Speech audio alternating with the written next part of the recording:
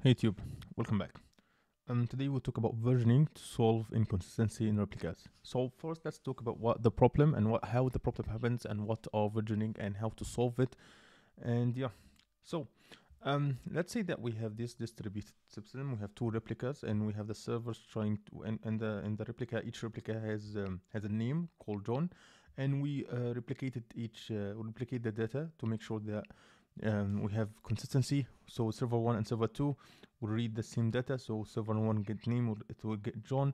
Server 2 will get name, it will get John. So everything looks good, everything looks fine. However, we could go through a problem when server 1 and server 2 try to edit the name John in the same time. So server 1 tried to add to John Munich or John München if you are from Germany, like shout out to my German fellows. Um, and So it will be equals John Munich and or John München. We have server 2 called name John Berlin, and it will add John Berlin. However, we have right now conflicts because name it's equal to John Munich in one, and and name is equal to John Berlin in two. So when trying to make replicas, we find some conflicts, and this could lead us to a problem. So how we can solve this one? So we can use versioning. So versioning is a common technique used in distributed systems to help resolve data inconsistency among replicas. It allows the system to keep track of different versions of data items and determine which version is most up to date or the most relevant at the given time. This helps maintain data consistency, especially in scenarios where concurrent updates or network delays can lead to conflict changes. So we can use versioning with something we call a vector clock. So basically, versioning and vector clock together solve this problem. So versioning and vector clocks are two techniques used in distributed systems to address data inconsistency among replicas by tracking the order of updates. Both methods helps determine the causal relationship between events or updates. So how it will happen? So first of all, what is a vector clock? A vector clock is, as you can see here, is a server and version pair associated with a data item. It can be used to check if one version precedes, succeeds, or conflicts with others. So let's assume a vector clock is represented by this way: D1, S1, SX, and the version of it, and D2, S2, and the version of it. So where D is data item, and the V is the version counter, and S is the server number. So D is data, S is the server number, and 1 is the version of this data. So let's try to look at this one here. So first we have a client will write item D1 to the system and write it, and the write is handled by the server SX, okay, which now has the vector clock is D1 X1 X and 1. And after that, another client reads, let's say another client reads or writes the latest D1 updates, and it to D2 and writes it back. D2 descends from D1, so it's overwrite because D2 right now it's handled by SX as well, so it will be overwrite. D1 assume the write is handled by the same server SX, which now has vector clock is of D2 SX and version 2. After that, we have another client reads the latest D2, okay, and updates it to D3 and writes it back. Assume the write is handled by SY, okay, and which now has the vector clock of the S, like D3 it was edited by SX the version 2, and right now we created SY and the version 1. And another client reads D2,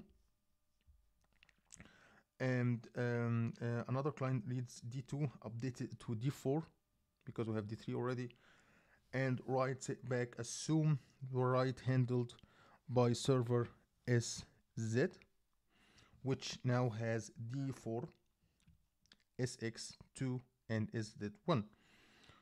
When another client reads D3, D3 and D4, it discovers a conflict which caused by data item D2 being modified by both SY and SZ. The conflict is resolved by the client and updated data is sent to the server. Assume the write is handled by SX, which now has D5. Sorry, it should be the version 3 right now, which have now D5, SX3, SY1, and SZ1. We will explain right now how to detect the conflict shortly. So using vector clock, it's easy to tell what a version X is an ancestor. We have no conflicts of the version Y. If the version counters for each participant in the vector clock of Y is greater than or equal to the ones in version X. So let's give example right now. As you can see, if we have let me copy this one and have T here. So if we have the D will be is 0, for example, and it will be 1, and is 1, it will be 1, version 1 as well. So the vector clock, this vector clock is an ancestor of, it will be an ancestor, oh no, go back. It will be an ancestor of S01 and S12. Okay, therefore no conflict is recorded. As you can see, this one is ancestor of this one. Similarly, you can tell that version X is sibling or a conflict exists of Y if there is any participant in Y's vector clock who has a counter that is less than its corresponding counter in X. For example,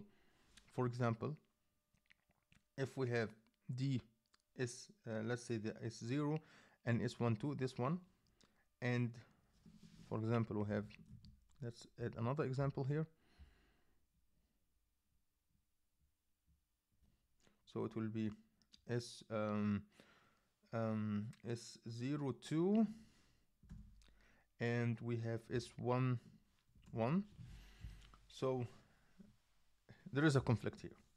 So even though vector clocks can resolve conflicts, there are two notable downsides. First, the vector clocks are complexity to the client because it needs implement conflict resolutions logic, and actually it's quite conflict. It's not easy to understand it. Second, the server version pairs in the vector clock could grow rapidly. To fix this problem, we set a threshold for the length, and if they exceeded the limits, the oldest pairs are removed. This can lead to inefficiencies in reconciliations because the decent relationship cannot be determined accurately. However, based on like DynamoDB paper, Amazon has not yet encountered this problem in production. Therefore, it's probably a capable solution for most problems. So we use right now the vector clock to detect, to make sure that we have no conflicts, and we try to detect each server and which is version, so no data is lost and there is no conflicts have been found, and when we find any conflicts, they will be resolved by the client. So in order to talk about that, so vector clocks, it adds some complexity and overhead and consistency guarantees. So In complexity, vector clocks can be more complex to manage than simple version numbers, and their implement may require careful consideration. Overhead, both versions and vector, they work together and add overhead to data management and storage due to the need of maintain additional data metadata. Consistency guarantee, so the choice of between versioning and vector clock, as well as the specific conflict resolution strategy used, can impact the consistency guarantees provided by the distributed system. So um, versioning and vector clock depends on the specific requirements of the distributed system, including the desired consistency model and the complexity of the data interaction. These techniques are valuable for addressing data inconsistency challenges in distributed systems, but should be applied thoughtfully based on the use cases and the system characteristics. So that's it for today's video, and I hope you like my content. If you like my content, make sure to subscribe and hit the notification bell so you will never miss a video, and see you guys in future problem.